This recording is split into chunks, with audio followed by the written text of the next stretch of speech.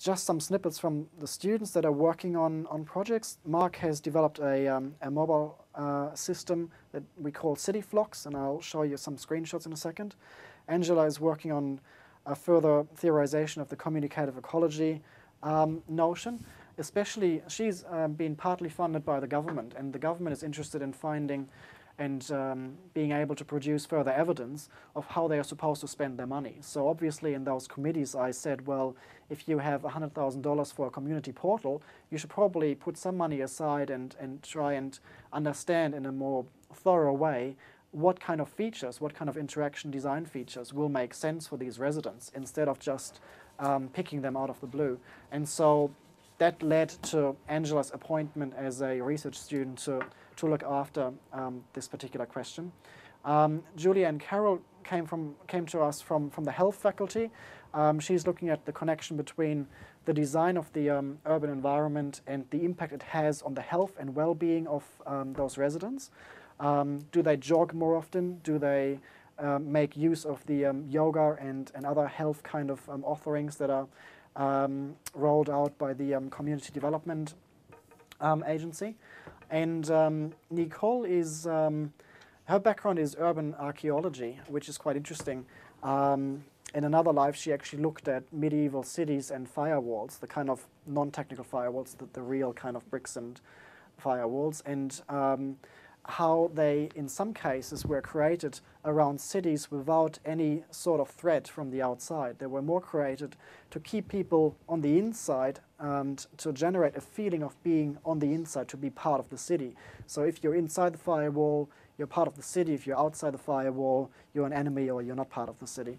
And so now we are seeking to translate some of these findings and apply them to what has been done in terms of the design interventions at the Kelvin Grove Urban Village, where similar kind of design aspects are being rolled out to make sure that people have this kind of sense of belonging. It's a kind of place-making exercise. We've conducted workshops with some of the residents. This one here is called History Lines, where we asked people where they've lived before. The background to this is that before people were able to move into the Kelvin Grove Urban Village, Helen and others were researching the history of the place. Now that that's been completed and people are moving in, we are focusing on the history of the people, of where they came from. And this little application is using Google Maps to pinpoint the pathways of where people have lived in their life, and it then overlays those lines and it shows you, well, the overlaps and the intersections. And people are able to augment this map with narratives, with little stories about where they've been. And we're using this at the moment as an icebreaker to enable people to say, oh, you've been in Sydney as well, or you've been to Germany or whatever, and enable discussion and enable interaction between residents. So after the workshop is completed, we put this up on the screen and we allow people to explore the map that they've created in the workshop. So it's a very much, there's a result, a tangible result basically straight away after we conduct these workshops, and they've been quite popular. Citiflox is this prototype that Mark's been developing. It uses concepts of social navigation in order to help new residents as well as visitors to find their way around the city.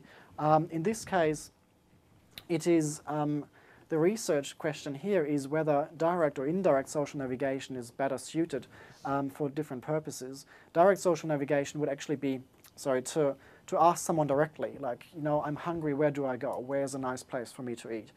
Indirect social navigation, you enter it into the system and you get a pre-recorded or pre-stored list of recommendations.